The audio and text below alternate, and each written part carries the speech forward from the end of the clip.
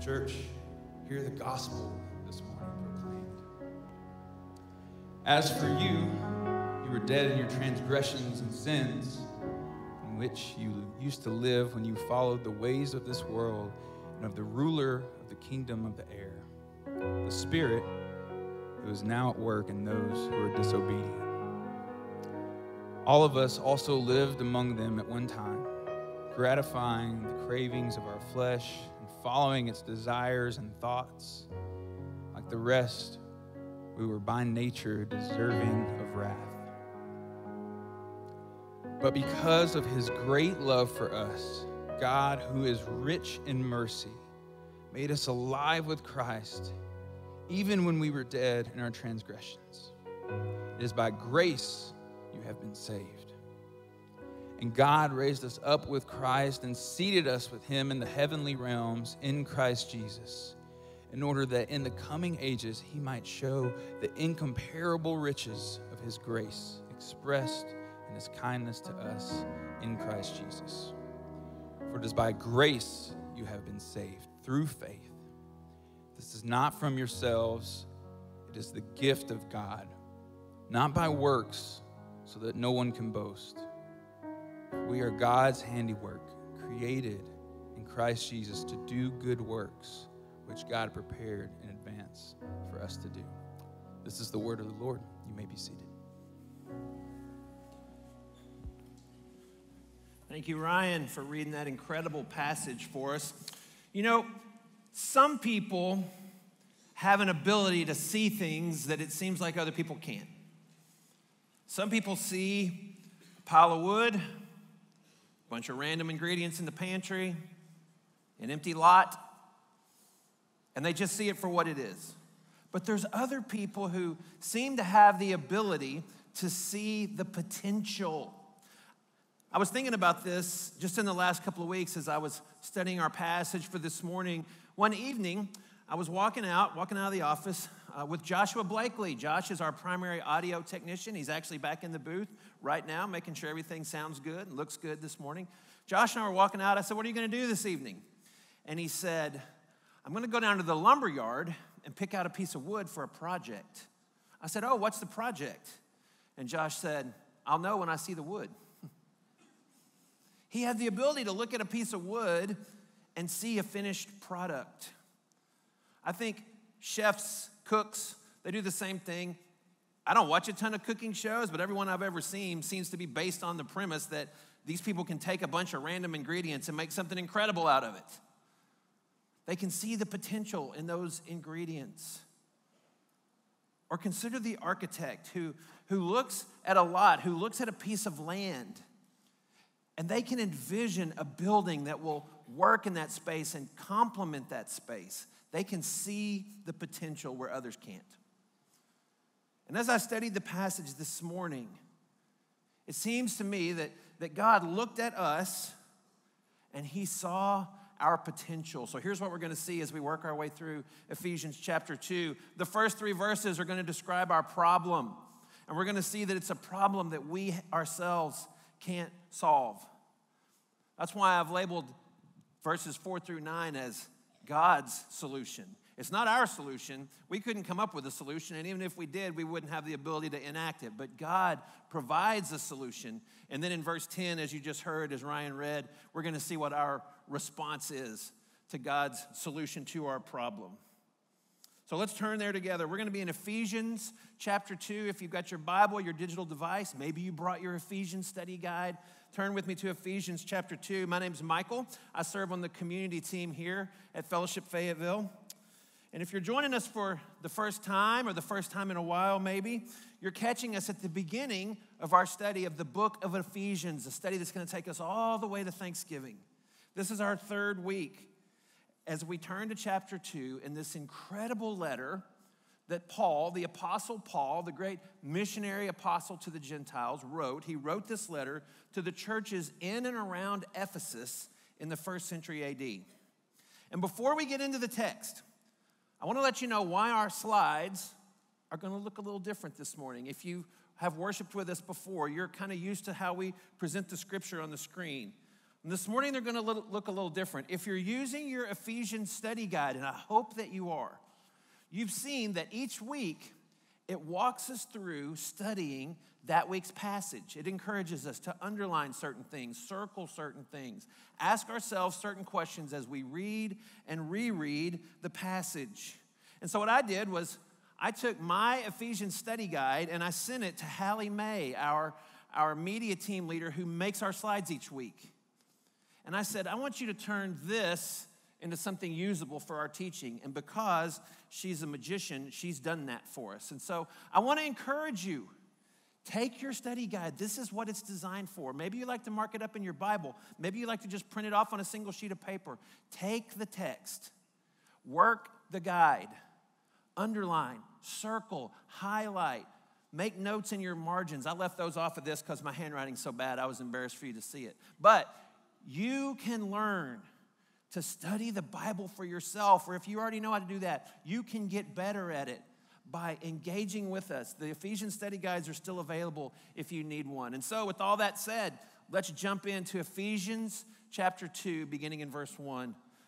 Paul writes, "As for you, you were dead in your transgressions and sins, in which you used to live when you followed the ways of this world and of the ruler of the kingdom of the air, the spirit who is now at work in those who are disobedient." You'll remember that Paul spent chapter 1 painting this grand picture of what we call the cosmic Christ, the Christ who's over everything, the Christ who provides every spiritual blessing for us in the heavenly places. He actually ends verse 1 writing about Christ's body, the fullness of him who fills everything in every way. And then he begins chapter 2, "As for you," man, talk about getting in your face. Enough about Jesus. Let's talk about you. You were dead in your transgressions and sins. Okay, don't sugarcoat it, Paul. Give it to us straight. He goes right at it, doesn't he? "As for you, Ephesian believers, you were dead." Now, the Greek word there is nekros, which means dead. There's just no way around it. It means dead. Now, we know these Ephesian believers, they weren't dead. They were going to work and raising their kids, and their hearts were beating. So what's Paul getting at here? Well, he doesn't mean physically dead. He means spiritually dead. And the clear teaching of the Bible is that all of us are born spiritually dead. That means we're separated from God and unable to do anything spiritual. We can have physically healthy bodies and sharp minds, but in our spirit, in the innermost part of ourselves, we're dead in our transgressions and sins. That means, just as we said in our corporate confession earlier, that we haven't done things we should have done, and we have done things we shouldn't have. And because of those sins, those transgressions, those trespasses, we're separated from God, and we're unable to respond to him in any meaningful way because we're spiritually dead. And Paul wants us to see this applies to all of humanity. And he's going to show us that we're in this situation because of three reasons. The first is that we all followed the ways of this world. Now, when the New Testament writers refer to the world, they're talking about the dominant systems on planet Earth, the cultures that shape society. And for thousands of years, those systems and those cultures have been anti-God. The way the world works pushes people away from God and from his will. And he tells us why here. It's the second reason. They're all motivated by the ruler of the kingdom of the air. Now, he's going to use other names for this ruler. In chapter 4, verse 27, and again in chapter 6, verse 11, he's going to call him the devil. In 6:15, he calls him the evil one. And what he's saying is there is a personal, spiritual being who motivates the world to be anti-God. That's what Paul calls here the ways of the world. It's all these systems that are provoked by the devil. You know, for years, I met with Gary Harrell. Many of you know Gary. He was one of the earliest pastors here at our church, and I was fortunate to be personally discipled by Gary, and he would always remind me, because of this, because of the world systems and the devil, the Christian life is like rowing a canoe upstream. You have to keep rowing because the world and the devil are trying to push you the other way. And as soon as you take your paddle out of the water, you're not standing static. You don't maintain your position. You start going backwards. So Paul says, Ephesian Christians, this used to be you. And it's still the case for those who are disobedient. Literally, it's the sons of disobedience. In other words, people are still in this situation who've not yet turned to Christ to be rescued from the state of affairs. And then, just in case, his readers, or you, or me, might think, well, that's about them, right?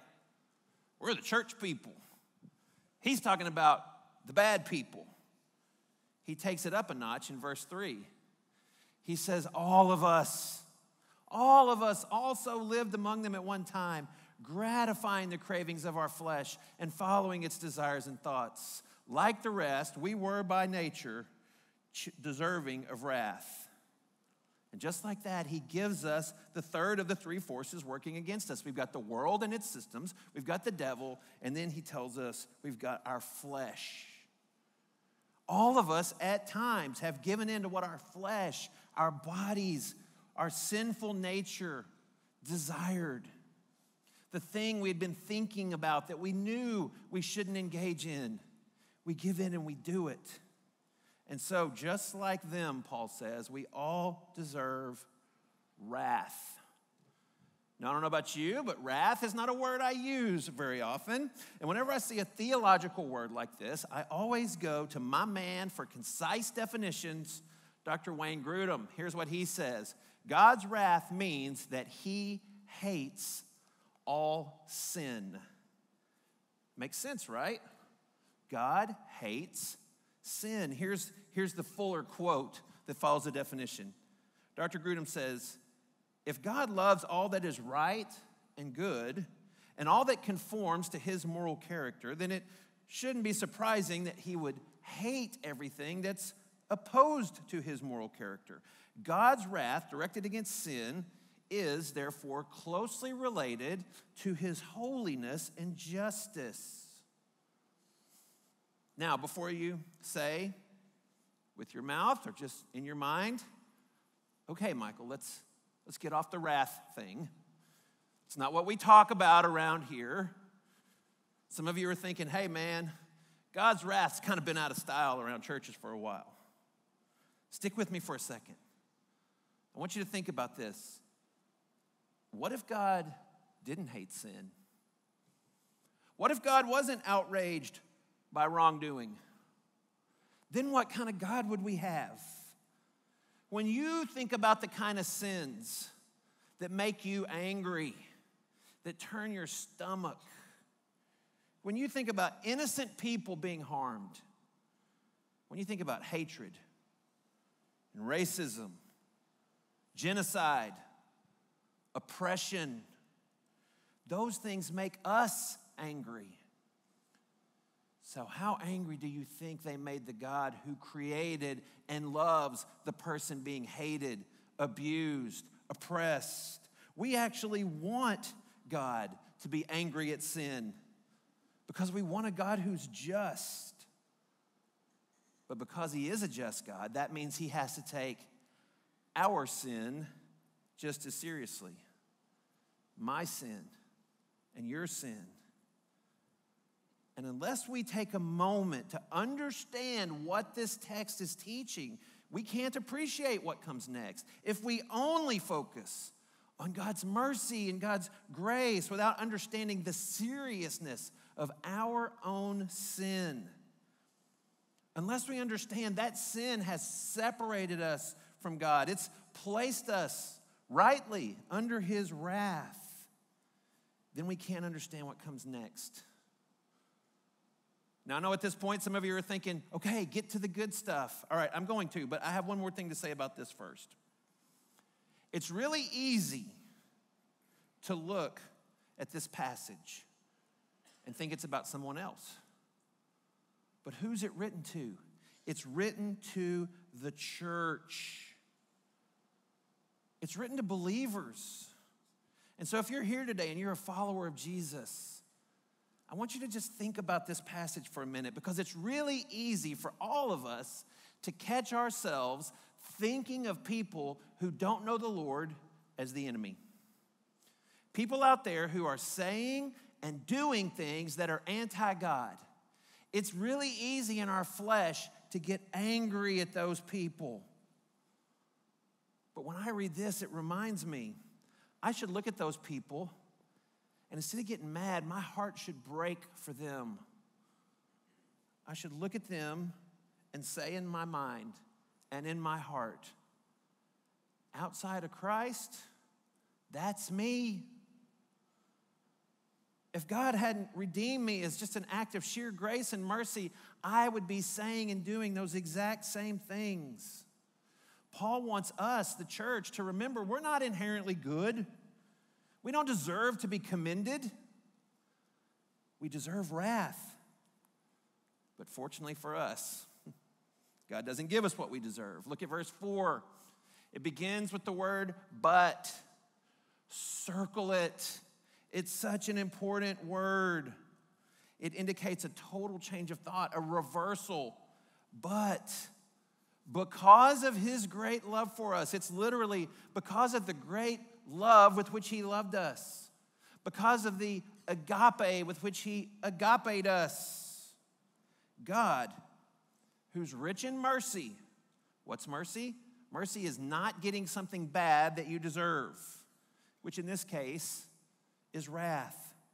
God, being rich in mercy, made us alive with Christ. Man, this magnifies the importance of the resurrection, doesn't it? When we think about that Easter morning, after Jesus went to the cross and paid for our sins by giving up his life, on the third day he was resurrected to life. But this tells us it wasn't just Jesus that was resurrected. It was all of us who have placed our faith in him. If you're here and you're a follower of Jesus, you were made alive with Christ. And you see in my notes, I've highlighted Christ. Sometimes I put a little cross next to it.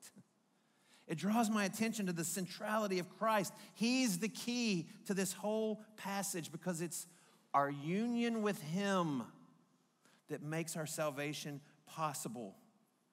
And I want you to look at when this happened. While we were dead in our transgressions. God didn't wait for us to get our act together. God didn't say, hey, clean yourself up a little bit. Break a couple of bad habits. Come back to me and we'll talk.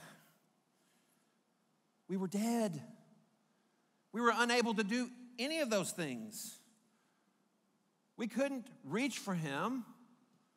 And Paul tells us in another letter, Romans, that we wouldn't reach for him. We didn't have the ability to desire him because we were dead. Even while we were dead in our transgressions, he saved us. It's by grace you've been saved. You see the three words I've circled. But grace saved. Grace, it's unmerited favor. It's getting something good that you don't deserve and that you could never pay back. You might say mercy is not getting something bad you deserve, and grace is getting something good that you don't deserve. And it's God's grace that saves us. It's incredible news. It's the heart of the gospel message. Jesus died so we can live. Even better, Jesus was raised to eternal life so we can live eternally. And it's all grace. We don't deserve it. We could never earn it. And that's not the end of it. Because verse 6 begins with the word and. And God raised us up with Christ and seated us with him in the heavenly realms in Christ Jesus, in order that in the coming ages he might show the incomparable riches of his grace, expressed in his kindness to us in Christ Jesus. God did all of that for us. The commentator John Stott says, we were made alive with Christ. That's the resurrection. We were raised with Christ. That's the ascension. And now we're seated with him. That's called his session. Paul is saying, it's not just that we admire Jesus. It's not just that we know about Jesus. We are so closely united with him that we were resurrected to life with him. We ascended to heaven with him, and now we're with him as he's seated in the very throne room of heaven at the right hand of the Father. What this passage is saying is that all of this affects our life now. It's not strictly something that's waiting for us in the future. If you're a follower of Jesus, you were dead in your sin, and now, not only are you alive, you're alive forever. And by the power of the Holy Spirit, you can walk with Jesus as he is your advocate in the throne room of heaven. We've gone from the lowest of depths to the highest of heights. And why did God do all that? In order that, underline that, in order that, we call that a hina clause, the word hina in the Greek. It means he's about to explain something. In order that, in the coming ages, he might show the incomparable riches of his grace. God did all this so that we, the church, would showcase God's grace in this age, which we call the church age, in the next age, which we call the millennial kingdom, when Jesus will reign and rule on the earth, and in the age after that, which we call eternity future, when there's a new heaven and a new earth. God is showing through the church that his grace, the riches of his grace, have been revealed in Christ Jesus. And we're going to see in 2 weeks, when we press into chapter 3, that he's demonstrating this against these spiritual forces. That these dark spiritual forces are going to see that God has been vindicated. His grace reigns supreme. He's vindicated by winning the victory for us through Christ. And with all of that as a backdrop, we're going to look at verse 8. If you're new to Christianity or if you're just here checking this out, I want you to experience this fresh. But if you've been following Jesus for a while and this is a really familiar verse to you, I want you to try to look at it with new eyes based on everything we've said to set it up. Verse 8, for it is by grace that you've been saved, through faith.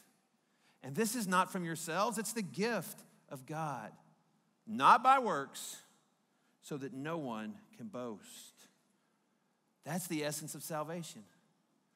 By grace, through faith in Jesus Christ.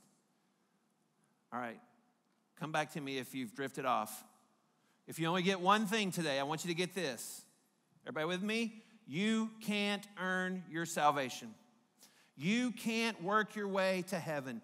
No amount of good behavior, no amount of good works, no amount of moral living will get you to heaven. It's only through grace, by faith in Jesus Christ.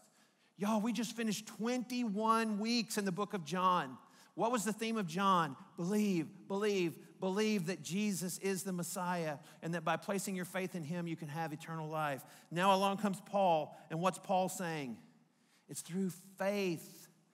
Believe. Believe that you're a sinner, dead in your transgressions.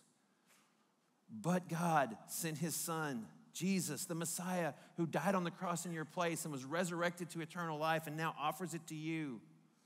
Believe that you stand in need of a Savior because we can't save ourselves. We all need the grace that God offers us in Jesus. We can't earn it, and none of us deserves it, because if we did, it wouldn't be grace. So, Paul says, it's nothing for you to brag about, to feel superior about. Are those of us who have experienced salvation by grace in Christ better than the people out there who haven't? No. We're just forgiven by a sheer act of grace we didn't merit or deserve. While we were still spiritually dead, God did for us what we could never do for ourselves. And so we don't have anything to brag about. All we can do is point to God, to talk about his kindness and his mercy and his grace. We can thank him, we can glorify him, and we can invite other people to experience what we've already experienced in Christ Jesus. And so our problem, sin that placed us under God's wrath.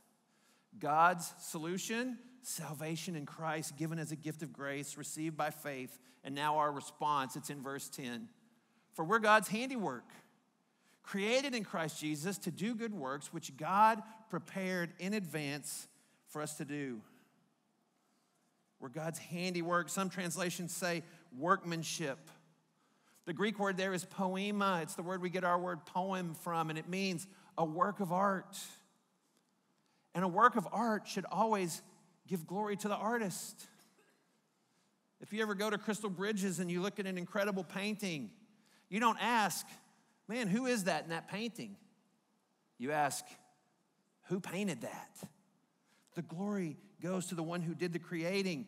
We're God's poem, his work of art, his creation, his handiwork, created for a purpose. And the purpose is to do good works, which he's already prepared for us. While we were still dead in our sins, God had prepared things for us to do once he had made us alive in Christ. You notice I've boxed the word works. I did the same thing in verse 9. I think Paul's using the exact same word in the Greek in both places because he's saying those works don't save you, but they are an appropriate response to what God has already done for us. Tim Keller, in his book, Reason for God, famously said this: religion operates on the principle, I obey, therefore I'm accepted by God. But the operating principle of the gospel is, I'm accepted by God through what Christ has done, therefore I obey. The obedience, the good works, they're not in order to save us. They're a response because he's already saved us. And so our passage today ends with us doing these works. It's literally walking in them. Paul's using a brilliant image here in this whole passage that in the beginning we walk in disobedience, and in verse 10 we walk in the good works that God has already prepared for us. And we're able, by his grace, now to do things that please him. And I want us to notice something that strikes me about this passage. Every single pronoun is plural. Now, it's obvious when he says we and us, right? Those are plural. But in the English, we kind of lose it on the you. You know what I'm going to say? It's really y'all. Because it's plural every time. And I think once we understand that, it turns the diamond a little bit. It doesn't change what the passage is saying. It changes how I and we understand it. We make this whole passage so personal. And it is personal. We are, each of us who are followers of Jesus, we have personally been under the wrath of God. And Jesus died for each of us individually. And we have received individually his salvation as a free gift of grace. And so each one of us, each individual is God's handiwork, his work of art. But let's lift our eyes a little bit. Paul's saying something more than that, because it's not just that I am God's handiwork, saved by grace. We all are God's handiwork, saved by his grace. It's together that we're his poema, his handiwork, his workmanship. And I'm a little bit afraid that we've so personalized this in 21st century American Christianity that we miss what it tells us about each other. I think Paul's saying, Ephesian church, y'all are saved by grace. Y'all are God's creation. Y'all have something to do that God planned for you before any of you even got here. As I studied this, I feel like the Holy Spirit's saying to us, Fellowship Fayetteville, it's by grace y'all have been saved through faith, not by works. And now y'all are God's handiwork. Fellowship Fayetteville, y'all have good works to do that God prepared in advance before any of us ever got here. See, when we were all in different places doing different things and all dead in our sins, God didn't see a pile of lumber. He didn't see disparate ingredients in the pantry. He didn't see an undeveloped lot that was irredeemable. No, he saw our potential. He saw our potential and he provided the solution in Christ. He looked at us and saw what we could be. And now by his mercy and grace, he's created us, his body, the church, to go out and live out our faith in light of that truth together. And so that's our response. Our response begins with accepting the free gift that God's offering us. So if you're here and you've never placed your faith in Christ, if you've never said to him, I want the free gift of grace, I can't do this on my own, I need you, Jesus, I want to invite you to do that even this very morning. It's just a matter of believing in your heart and praying to him that you want to accept him as your Savior and follow him as your King. And for those of us who have been made alive with Christ, raised with him and are seated with him, we want to remember that we're in this together. That this is about what God's not done, not just in me, but in us. And Jesus gave us a way to be reminded of that. We call it communion. I want to invite our ushers right now to move to the back and to begin to prepare the communion elements for all of us. When we take communion, we take the bread, which represents Jesus' body, the juice, which represents his blood, and we take it inside of ourselves to remember that the Holy Spirit dwells in us. But we also do it together to remind ourselves that we all together are part of his body, the church. That it was by his sacrifice that he saved not just me, but us. And we're reminded when we take communion, it's all about Jesus. So I'll tell you what, if you're here and you're just checking out church, you wouldn't say that you're a follower of Jesus. When these communion elements come in a minute, just pass them on by. But if you're here and you're a follower of Jesus, I want to invite you. Take that bread and that juice. It's double cupped. You just need one cup. The bread is on the bottom. Hold on to that. Reflect on his sacrifice. Reflect on what we're all a part of together.